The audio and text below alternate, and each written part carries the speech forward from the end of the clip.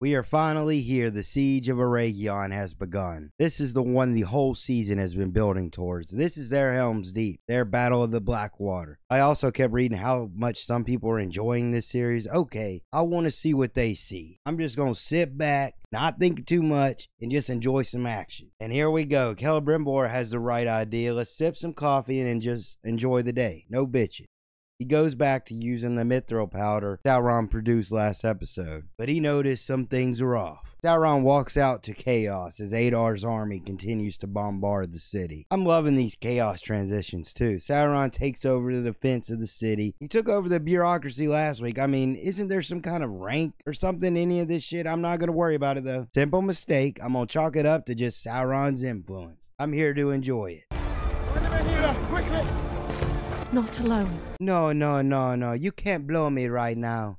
I have work to do. I don't know what that impression was, but damn it, man. She is ride or die. Love is in the air, baby. But then the siege engines go silent as the orcs target the mountain. You mother.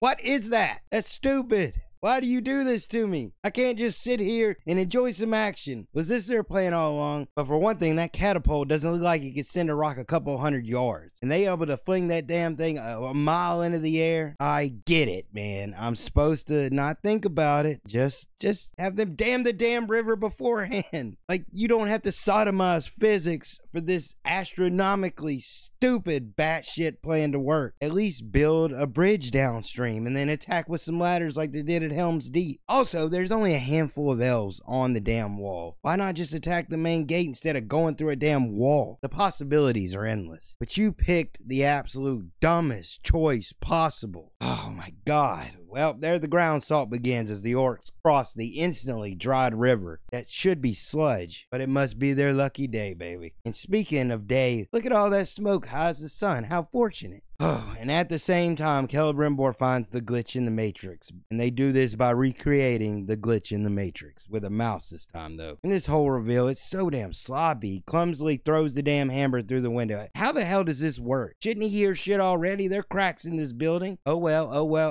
We'll keep moving. Celebrimbor then sees the truth. The mithril powder is blood cut from Sauron's hand last episode. And we get the notably hilarious moment from the trailer of Celebrimbor breaking down at the site of the forge. Then Sauron lets him wander outside instead of subduing him right there. Like, you realize you need this guy, right? You realize he's walking into a war zone, right?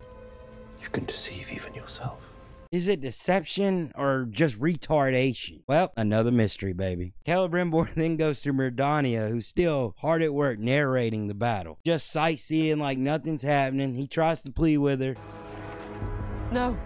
He has been protecting us. It's too late, homie. She's in heat. Sauron's got her whip. Celebrimbor wants Sauron seized. These guards, man, them hoes are dangerous to your health. They all look at him like he's lost his marbles. Sauron's hand, then he shows it's red blood. You're fucked. Myrdania tries to help him back inside. Hands off me! No! God damn! It must not have been that good. I guess being immortal, that thing's wrecked. Probably look like a pack of ham the dogs have been at. I'll give them props for not holding back though, but my empathy for this character can only go so far. The horns blow.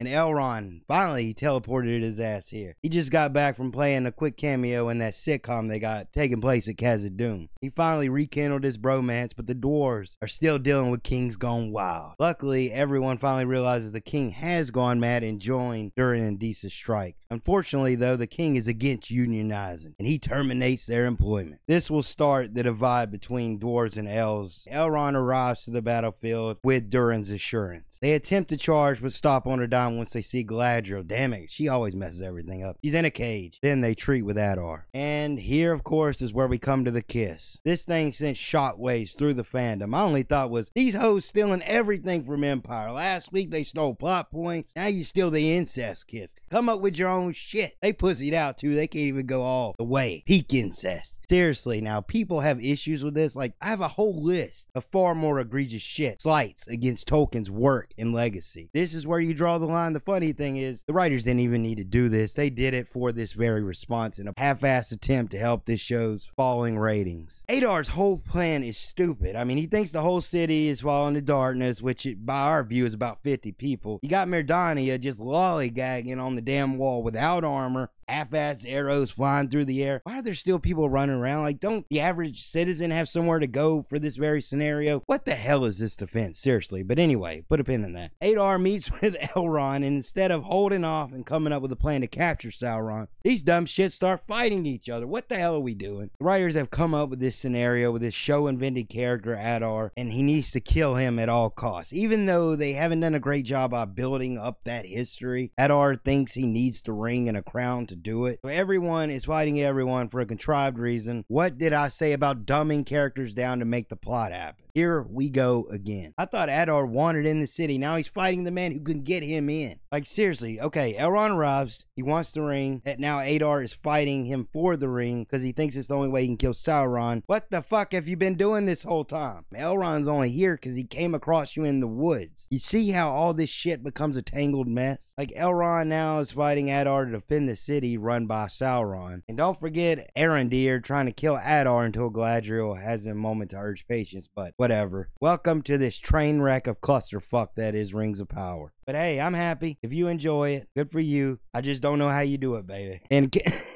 can we talk about these guards? I say again, these bitches are dangerous for your health. Celebrimbor finishes the rings and escapes by cutting off his damn thumb. Takes the rings with him. You should be terrified. They try to bring him back in again. Galadriel luckily stops him and Celebrimbor gives her the rings to run. Celebrimbor is going to face Sauron for some reason, I don't know. That it is not strength that overcomes darkness, but light. Yeah, that's great and all, but you need strength to protect the light. I don't think you thought this whole thing through. And here we go, baby. I feel pride just thinking about it. What a man. What a warrior.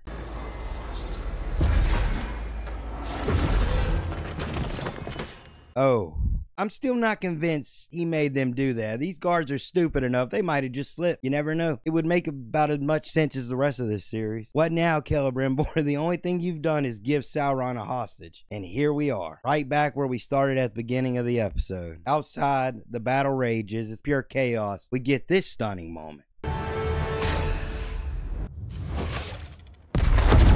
My, look how strong you are. No, what about inclusion force? We need an Asian. Oh, we have another. Okay. We're good then. The battle winds down as the sun rises. Elrond gets blue-balled because he realizes Durin isn't coming. Durin will come. Durin will come. Ooh, I get you're a pleaser and all, but damn, man. Calm down. It all goes downhill. The walls are finally breached. Arondir gets stabbed by Adar, and Adar takes the ring from Elrond. The cliffhanger ensues. I will give him props, man. That damn troll did look good, so, hey, that's one positive. But overall, man, I tried. Listen, I tried to enjoy this episode. I tried to do what people always say, man. Enjoy it for what it is. And man, I'm sorry. I just don't enjoy vacuous characters making irrational decisions to force hasty plot points together for some muddled battle.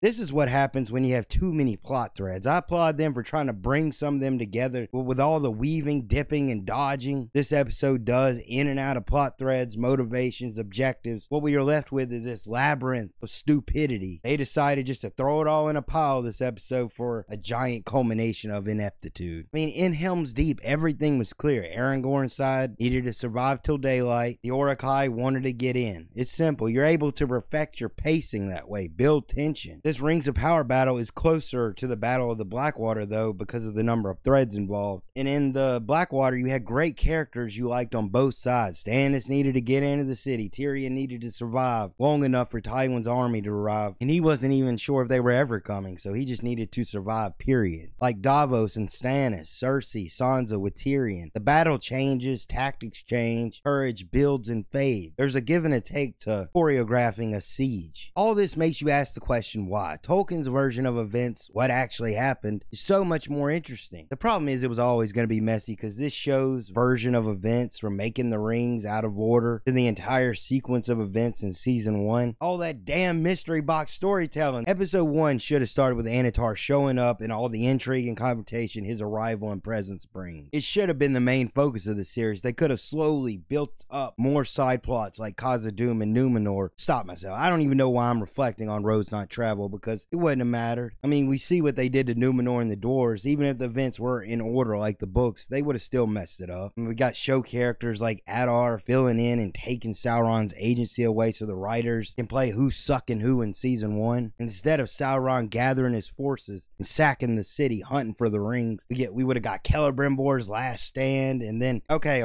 I gotta stop. I have to stop. We are where we are, man, and that's all it is to it. But shit, man, what else can we do but laugh at it? I've said my piece. Thanks for watching.